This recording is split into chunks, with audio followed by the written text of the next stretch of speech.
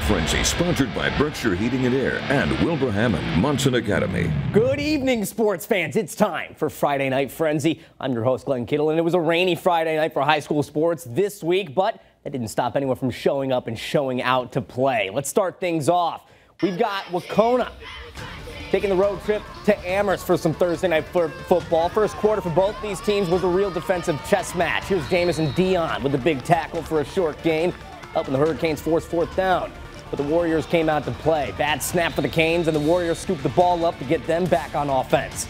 It's going to be still scoreless through the first quarter, winding down, and the Canes give the ball to J.D. going outside, somehow staying on his feet through a rough tackle. It's going to take a lot of Warriors to take him out of bounds. 20-yard gain, still 0-0 through the first quarter. In the second quarter, Nene Fernandez drops back, finds Jamison Dion over the middle, and somehow makes it out of two tackles and puts on the burner's mama. There goes that man again. Jamison Dion making it 6-0. Hurricanes wide receiver Trey Bowman is going to make it 8-0 after the two-point conversion. Very next drive for the Warriors. They run a reverse to wide receiver Wes Dews. He takes it outside, gets the Warriors down to about the 5-yard line. Warriors are going to line up in the Wildcat. Running back Peyton Shippey finds his hole and plows over the Hurricanes to get the Warriors on the board, making it Amherst 8, Wacona 6 in the first half. And the Hurricanes will keep their lead and their undefeated record intact. Final score in that one, Amherst 16, Wacona 12. Holyoke is going to be hosting Longmeadow, all at Gilligan Field for this matchup. Going to start things off in the first quarter. Longmeadow's Brody Harrington pitches out to Zachary Tasman, who puts up about 40 yards on this run. Gets to the outside, makes a man miss, almost gets into the end zone. Going to be putting the Lancers in great position. Now it's 2nd and goal. The handoff goes to Luca Marino, and he's going to get it on his feet for a touchdown. 6-0 Lancers after a failed two-point conversion. Now we're going to move things on to the second quarter. Holyoke's Nathan Pock back to pass. He hits Jaden Cawley on the sail route. Gets him in the 5-yard line. Now it's going to be 3rd and goal. Holyoke's Nathan Pock pitches to Zephaniah Williams. He's in there for the score. Holyoke touchdown. Game's now tied at 6-6. Still in the third quarter, Longmeadow's Brody Harrington. This time he's going to pitch out to Zachary Tasman again and again. It's Tasman with a big gain outside. He's going to eventually get out of bounds. Watch the camera, guy. 1st and 10, Lancers in the red zone. Brody Harrington hands off to Jurgen Bover. Bover avoids some tackles and scores. Longmeadow's second touchdown of the night, and the Lancers are going to win big in this one. Final score, Longmeadow 38, Holyoke 12. Take things over to volleyball. Chicopee taking on Minnechaug.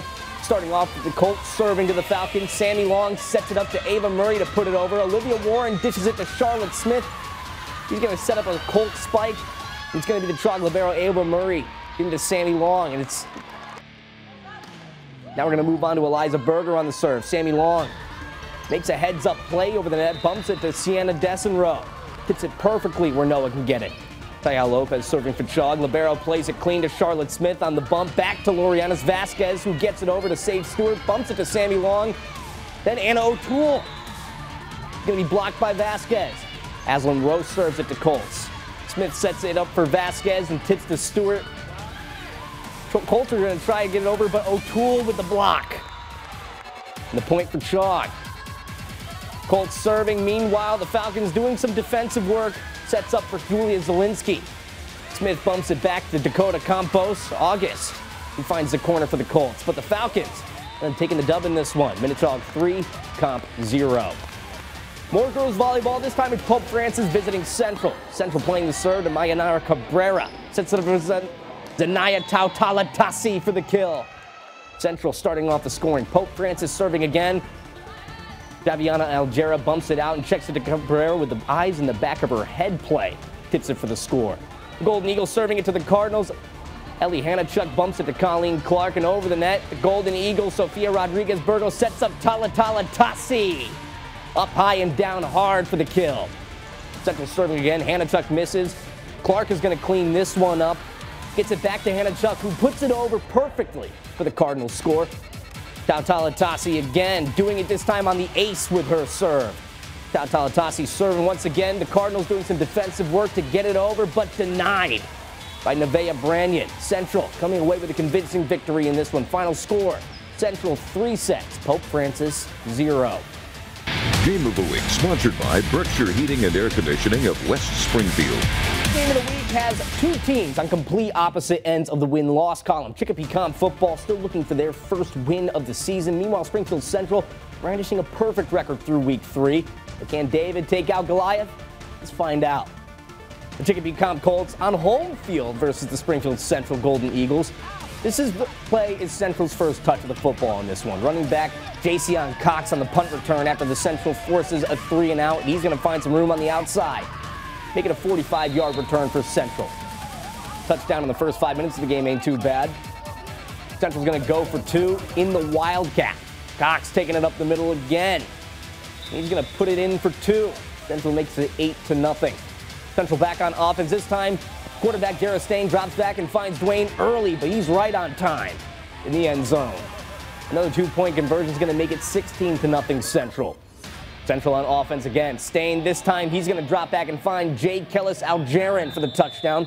Another 2-point conversion makes it 24-0 Central. Central in the second quarter handing off to Nate Jackson. He's got a lane, beats the defender to the pylon. Central now makes it 30-0. Now on to the 2-point conversion. We're handing it off to Jason Cox again. He's going to cut it up the middle, past his blockers, makes it an easy and cool 32-0 Central. It's a Central show in this one. This time, the jet sweep to Matthias Barber. He's got blockers. He gets to the pylon for another Central score. Another 2-point conversion makes it 40-0 before the half, and the Golden Eagles remain undefeated. Final score in that one, Springfield Central 56, Chicopee Comp 0.